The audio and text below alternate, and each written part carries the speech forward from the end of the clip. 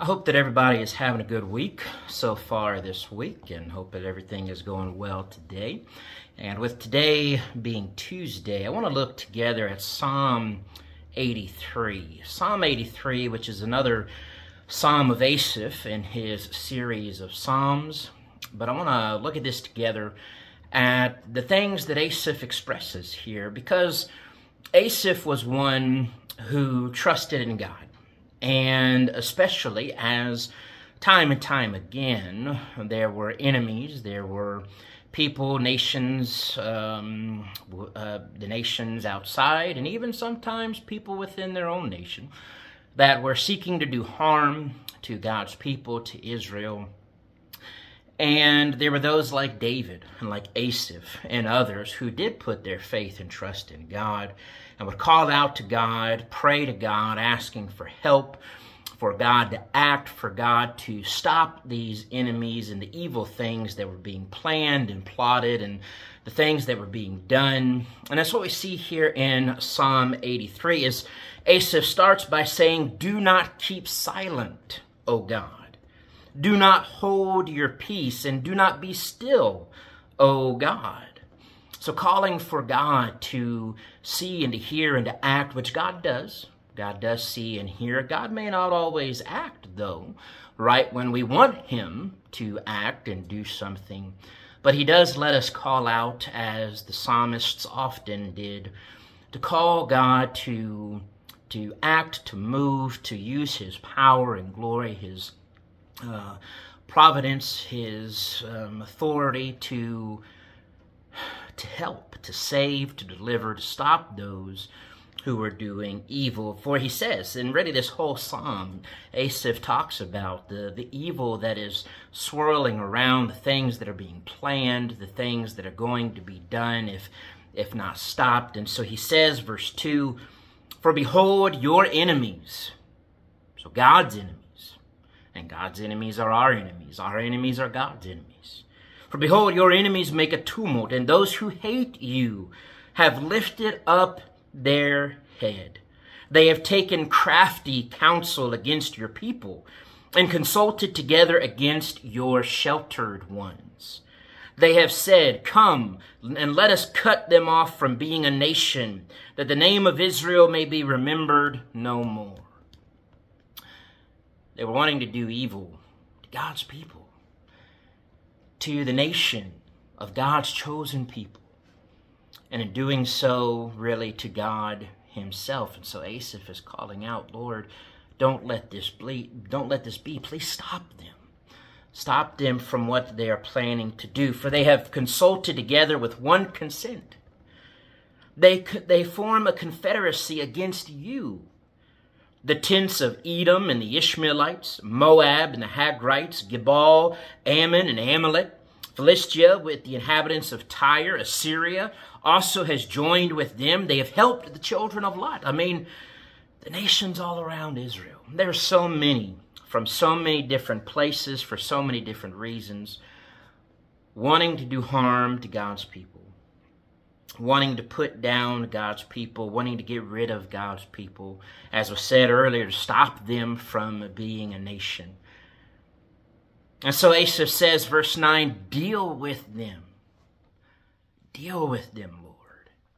Deal with them as with Midian, as with Sisera, as with Jabin at the brook of Kishon, who perished at Endor, who became as refuse on the earth. Make their nobles like Oreb and like Zeb, yes, all their princes like Zebah and Zalmunna, who said, 'Let us take for ourselves the pastures of God for a possession.'" God, and Asaph knows this, God has dealt with, as he's talked about here, God can and God has dealt with enemies in the past, and he's put them down. And so he's saying, deal with them just like you dealt with all of these. Just like you defeated and stopped all of these enemies before. Stop those who are trying to do these things now to us. Oh my God, verse 13, "Make them like the whirling dust, like the chaff before the wind. As the fire burns the woods, and as the flame sets the mountains on fire, So pursue them with your tempest and frighten them with your storm.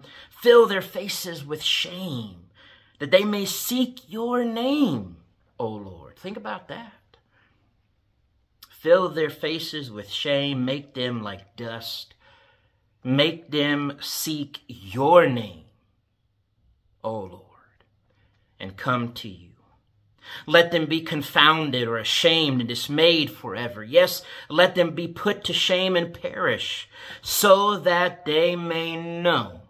And here's the deal.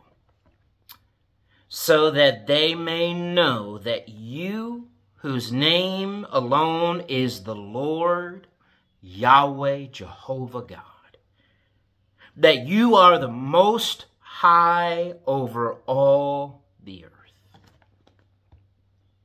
Let them know that you are Almighty God.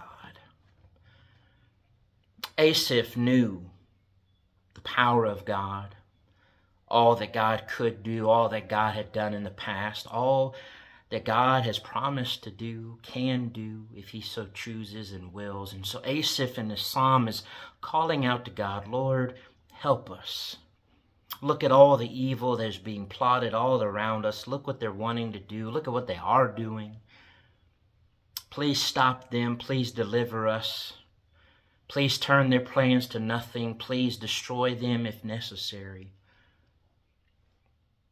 But in it all, make sure they know that you are God, you are Lord, you are the Most High over all the earth.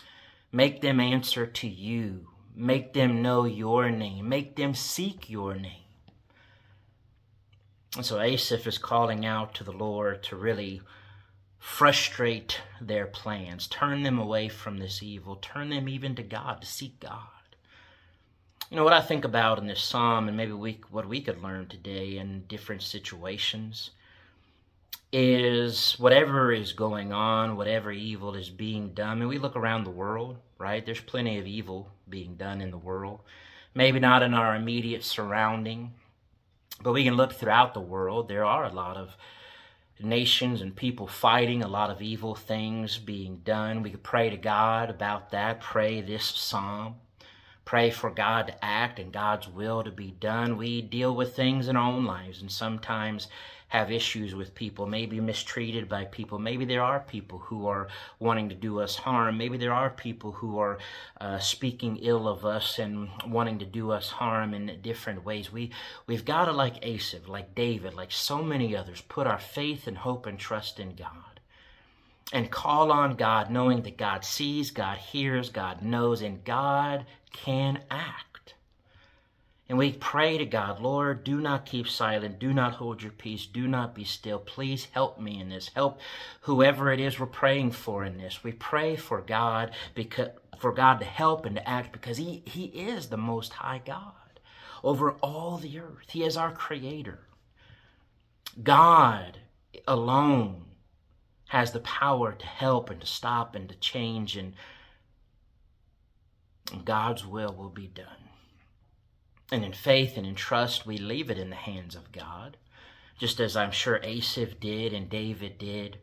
They prayed these requests to God. They poured their hearts out to God, but then they left it in God's hands for God to choose and do according to His will, His plans, His good pleasure. And we've got to trust God today. And I hope that in reading Psalms like this, it will continue to build our faith in God, our trust in God, whatever we may be dealing with in our life or others we know. And we look around the world again. There's so many things going on in the world. And the best thing we can do, ultimately, is pray to God, for God to act, for God's will to be done. And let's continue to put our trust in Him. God bless.